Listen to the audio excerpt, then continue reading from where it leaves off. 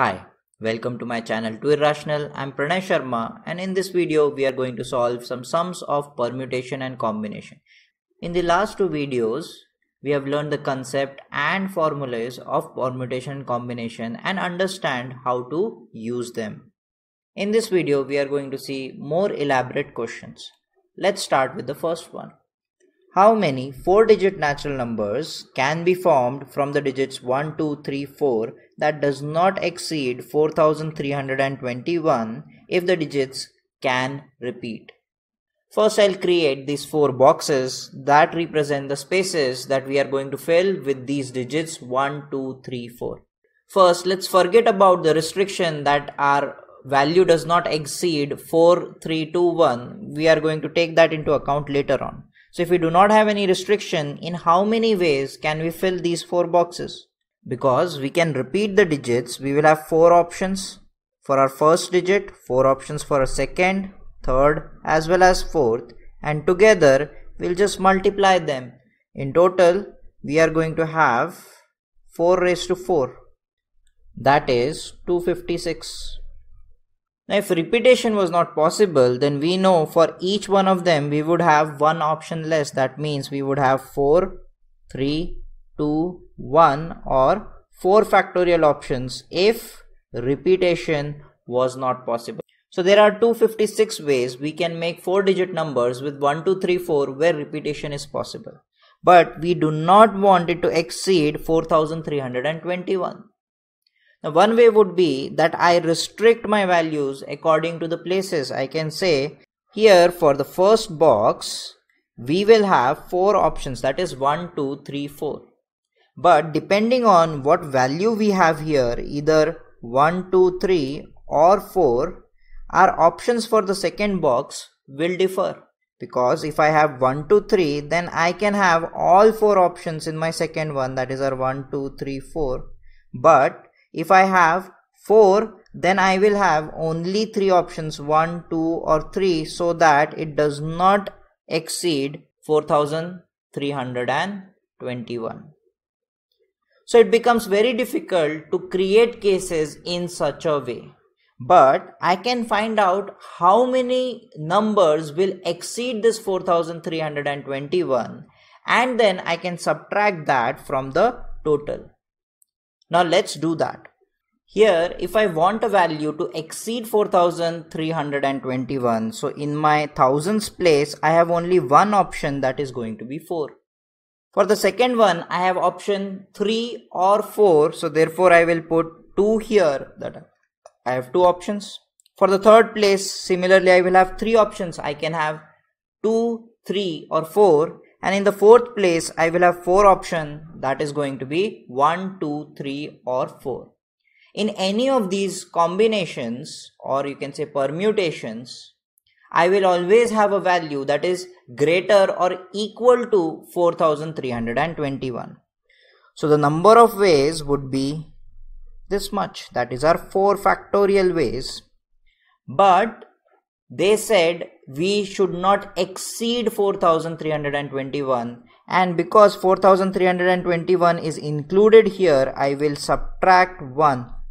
So these are the number of ways I will have values that are greater than 4321. So our total ways becomes 256 minus 23, that is 233. Let's see our second question. How many words can be formed with the letters of word Sunday? How many of the words begin with N? How many begin with N and end in Y?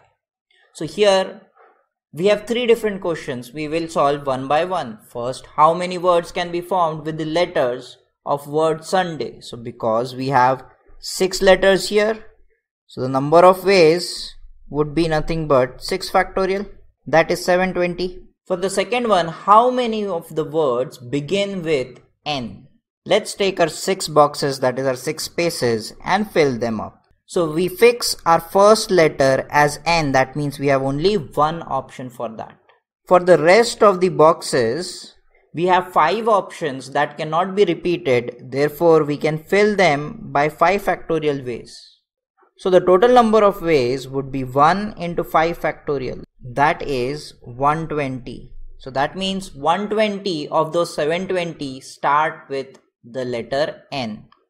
For the last one, how many begin with N and end in Y? So we get our 6 boxes again. In the first one, we are saying we are fixing the value N. In the last one, we are fixing the value Y. So again, only one option and only one option for the first and the last one. But the middle 4 can be filled up with any of those 4 options that we are left with. So that becomes 4 factorial ways. So again, total number of ways we will have 4 factorial, that is 24 ways. This is a typical question where we see some kind of restriction when we are forming our permutations. Let's see another question. If all the letters of the word again be arranged in a dictionary, what is the 50th word? In the word again, we have 5 letters. So the ways we can arrange them would be 5 factorial. But because we have 2 A's that are repeating, so we'll have to divide by the repeating number of A's, that would be 2 factorial. This becomes total number of words that we can form. Now we want to figure out which one is going to be the 50th word if we are writing them in the form of dictionary. That means starting with A, then B, but we do not have B. So the next letter that we are going to see is going to be G, then I, then N. So let's figure out how many of these 5 factorial by 2 factorial, that is 120 by 2, that is 60 letters, will start with A. Let's bring out our trusty boxes. We will fix our first letter as A. For the rest 4, we will have an option of 4 factorial. That means there are 24 letters, 24 words that start with the letter A. Now in this 24, I am not dividing by 2 because in these 4, I was left with only A, G, I, N. I do not have any repetition when I am talking about these 4 letters. Now the next letter in the dictionary is going to be G. So if I fix that in my first letter, then I will have 4 factorial by 2 factorial because here I have 2 A's, I and N. So the number of ways we will arrange them is going to be 4 factorial by 2 factorial. That is 12 ways. The next in the sequence is going to be I, and again I will have 4 factorial by 2 factorial ways, that gives me 12. Now clearly our 50th word is going to begin with N. It's going to be the second word that is going to be formed with the beginning letter as N. So we'll have N, A, G, I.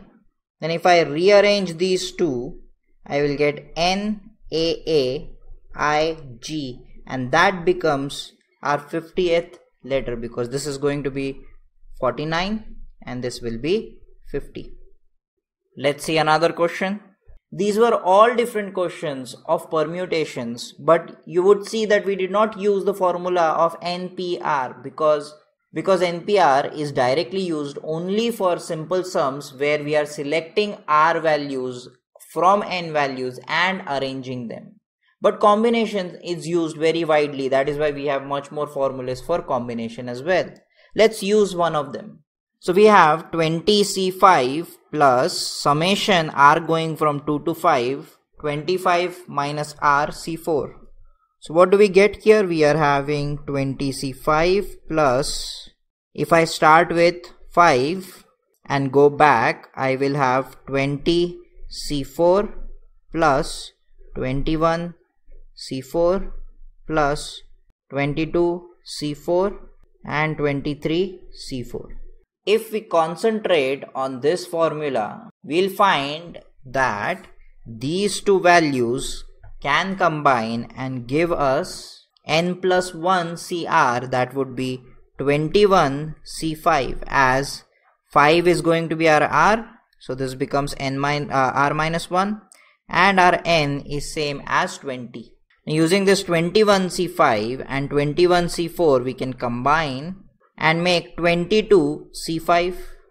Similarly, I'll combine these two and I will get 23C5.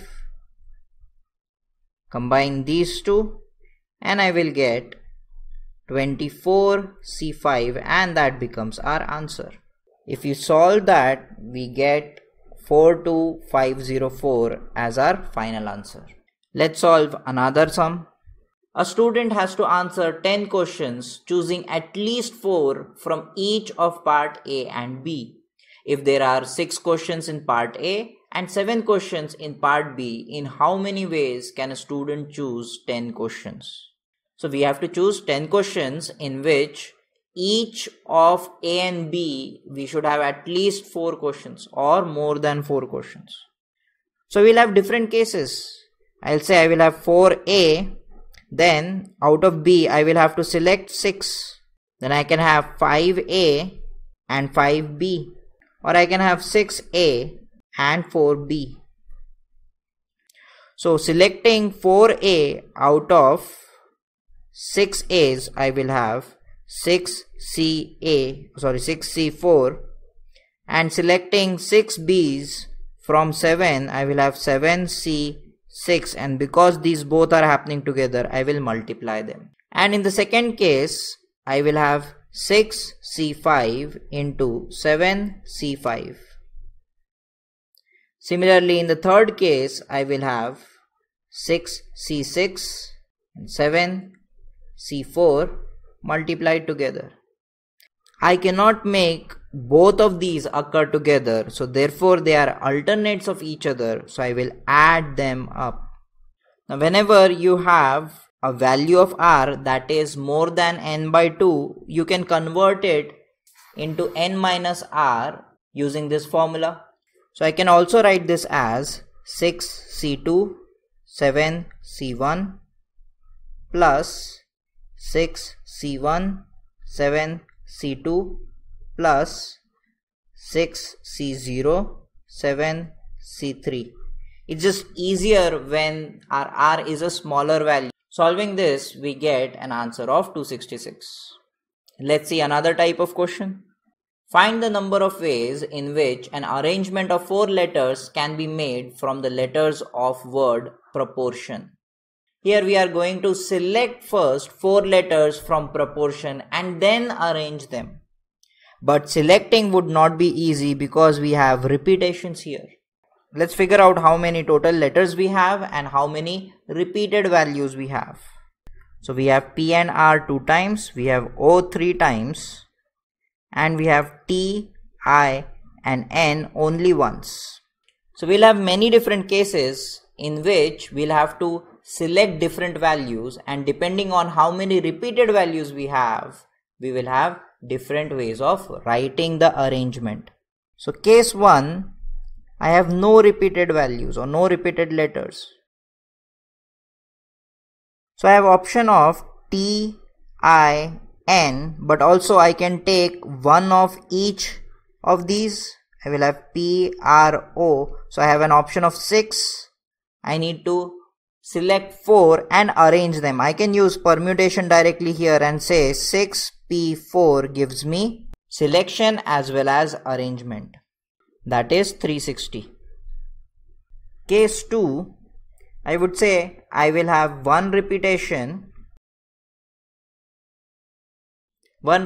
of 2. Now here I need one repetition of 2 values. That means I will be selecting PP, RR or OO. So I have a group of 2 values and I have 3 similar groups, out of which I will select only one. So I will have 3C1 selection of such group. Then after selecting any of those group, let's assume we selected PP. Now for non-repeated value, we have T, I, N, but also I will have R and O taken one at a time. Similarly, if I had O selected for the group, I will have had T, I, N, R and P for the non-repeated values. So we will have 5 non-repeated values after we have selected one group of repetition. So out of those 5, I have to select any 2 values because I have already selected 2 values, either OO, PP or RR. So out of 5, I need to select 2 letters. Now I have 4 letters, out of which we have a repetition. So the way of arrangement would be 4 factorial by 2 factorial. Solving this, we will get 360 ways of doing this as well.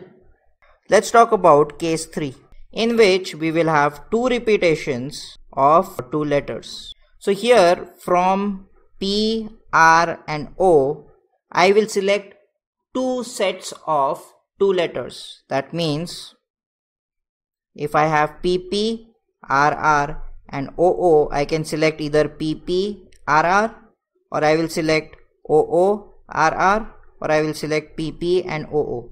So the number of ways I can do that is 3C2. Now that is the only selection because we had to select only 4 letters and we have already selected 4 letters. And for arrangement, we will have 4 factorial divided by 2 factorial, another 2 factorial because we have 2 repetitions here. We have total 18 ways of doing this. Let's take our last case in which we will have 1 repetition of 3 letters. Now we have only one option for that, that would be O, because we have only one letter that has 3 repetitions here. So the ways of selecting that would be 1. But then I have selected only 3 letters, I have to select one more letter. That would be selected from T, I, N, R or P. So again I have 5 options to select one more letter. So I will have 5C1 and then out of 4 I will have 4 factorial ways divided by 3 factorial to arrange them. This can be done in 20 ways. Finally, for total we will have to add them up. That would be 362 times plus 18 plus 20. That gives us 758 ways of doing this. Let's take another example. Find the number of ways of getting at least one head in a toss of 10 coins. That can be done by 10C1 or 10C2 or 10C3 or 10C4. This goes on till 10C10 ways. This will be the total number of ways we will get at least one head in 10 coins.